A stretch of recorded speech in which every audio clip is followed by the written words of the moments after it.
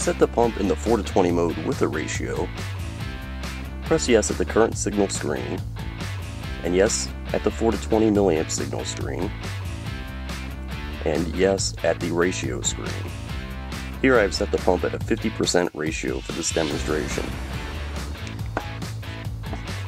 The pump is receiving 20 milliamps, and as you can see from the display, it is responding to that signal at a 50% rate of speed.